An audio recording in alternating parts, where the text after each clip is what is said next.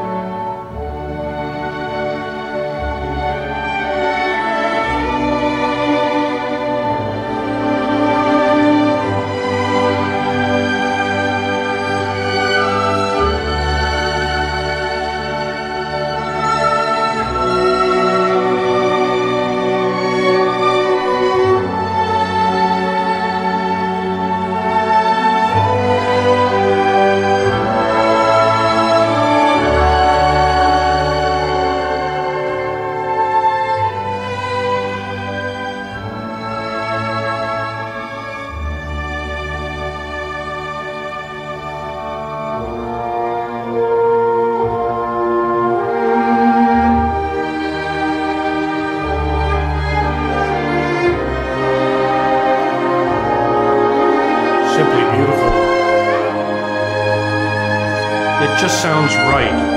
It just sounds like music. They like to say, Audio Note, your last system. And this is why. Because it just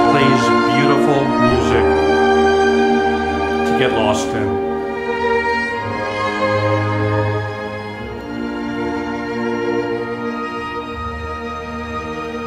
Thumbs up to Audio Note.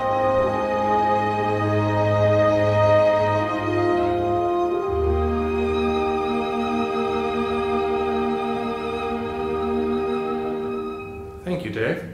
Thank you, Peter.